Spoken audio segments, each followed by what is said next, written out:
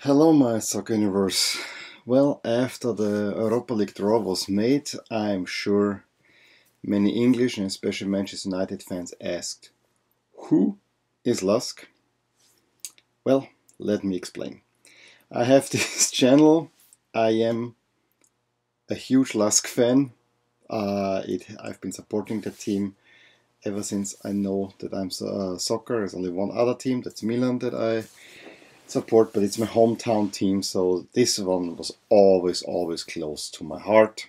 So I think I'm in a unique position of explaining to you who LASK is. First of all, what does LASK stand for? And note, it is all capital letters, although in the local newspaper here, they also write it only the L capitalized. LASK stands for Linzer Athletic Sport Club in German, so this is Athletic Sports Club of Linz.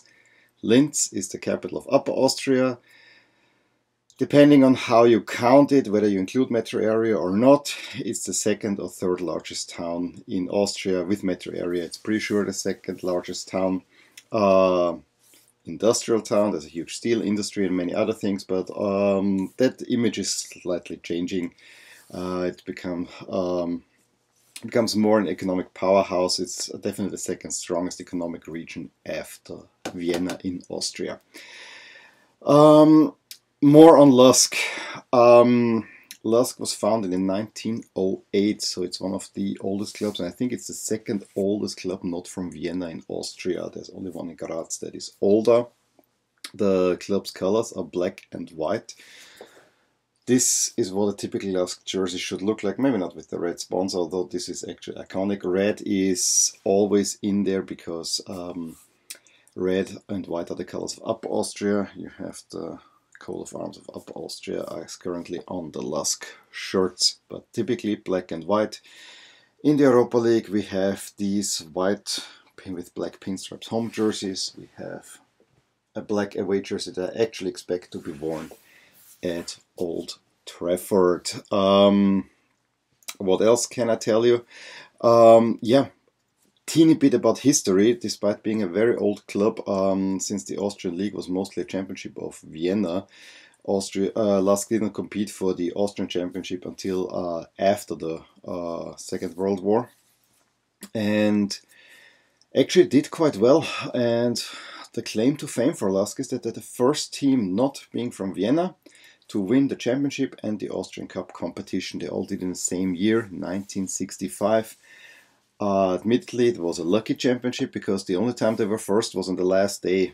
And they actually, at the halftime, they were only in 7th place, but then got on a run and people got nervous and they got celebrated. And what's even more is that my father was 12 years at the time, was there. And so his love for the club came with us. A second high period was in the 80s when they finished, I think, twice third, also in the competed in Europe and had a famous win at home over Inter Milan, I think in 84. A late goal, Inter Milan, with the likes of Zenga, Bergomi, Altobelli, Rummenigge.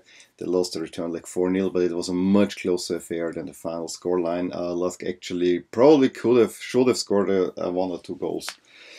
Did not happen. So that was for the longest time the European moment until this season. The 90s were more or less financial troubles. They filed twice for bankruptcy, but had within there also a short successful period. This was the one where I was mostly associated, really following the team, going to almost every game there. We had a lot of Norwegians, that was also kind of stuff, and then it all fell apart.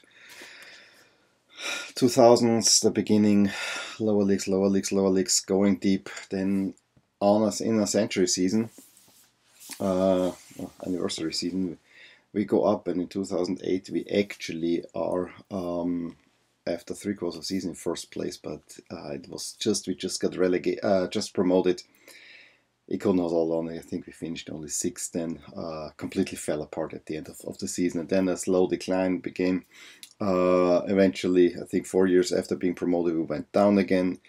We were close to being promoted, and then we did not get the license because of financial charges. We have always been a concern for LASK since I'm a fan, and this is early 90s, it was always a concern, does LASK have the money? And then 2013, Christmas 2013, the new leadership takes over. It's based on local businesses who are focusing on local talent in one state. And at that point, we were actually in the amateur levels. We had to spend 2 seasons there. They lift us up. It was a nervy games. I actually was at the away game. It was close to Vienna in a town. They come up. Again, a little bit troublesome, but you could see that the new people are actually doing things right. They wanted to find a strategy, and then they have the big thing. They hire Oliver Glasner in 2015, who is now coach at Wolfsburg. Comes from the Red Bull school. He gives LASK an identity that they have until today, which is high press, high tempo, super fit. So we play a very workman-like, intense brand of soccer. You may or may not like that. And yeah, I think, after being promoted in 2017, we finished 5th, 2nd. Currently we are 1st. So, and we have a run in Europe that we never had before in our lives. I think Inter was a highlight. Manchester United is at least the other huge opponent that LASK is gonna play at. And so yeah,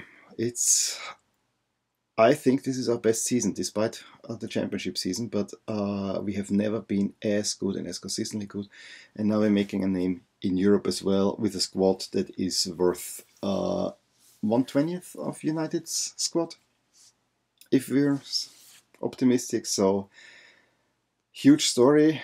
We are all happy. We're all looking forward to that game. Expectations are not high because you cannot lose anymore, to be honest. And yeah, that's a little introduction to LASK. I can talk a lot more, but I will stop it right here. I think you're in for a ride. We are also, and we're enjoying it. And who knows what will happen come May. No one is talking about it, so I'm not gonna talk about it either. Let me know what you think about LASK, about the draw, and so on. If you knew about LASK before, drop a comment below, give me a thumbs up if you enjoyed this little introduction. Subscribe to my channel if you want to see more videos. Go all over. If you're the first time here, I'm talking a lot about soccer jerseys and so on. You find also a bunch of LASK jerseys in my collection, since I have quite a few. And yeah, I will talk to you soon. Bye. Hey there. I really hope you enjoyed this video, and if you did, here's some videos and playlists that you might enjoy too. Also, please consider subscribing to my channel, as it will give you all the updates, all things that rotate in my soccer universe. And with that, I'm gonna wish you a very good day. Bye!